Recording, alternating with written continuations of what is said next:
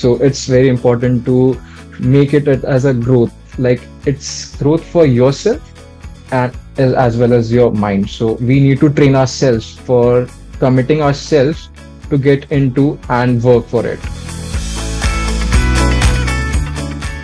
And continuous learning is not about limited to books, podcasts, or moreover the habits. It's about getting it into your habits, like you do it every day.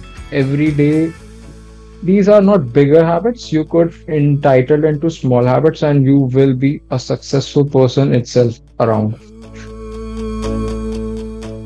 Knowing the person is very important because the domain which are you going, you should know the industry itself to approach the person. Because if you know the industry, you would get a betterment insight of the person who you want to reconnect or network with them.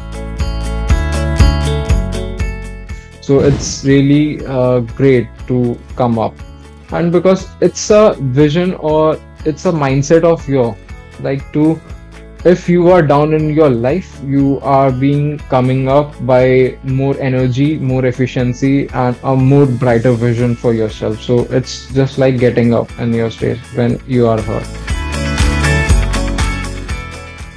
For me, trusting is a strength, because if you trust somebody, you give your everything, like you give your thoughts, your beliefs, and everything. So trusting really gives good feedback, I would say, or everything, but I would like to hear your thoughts as well.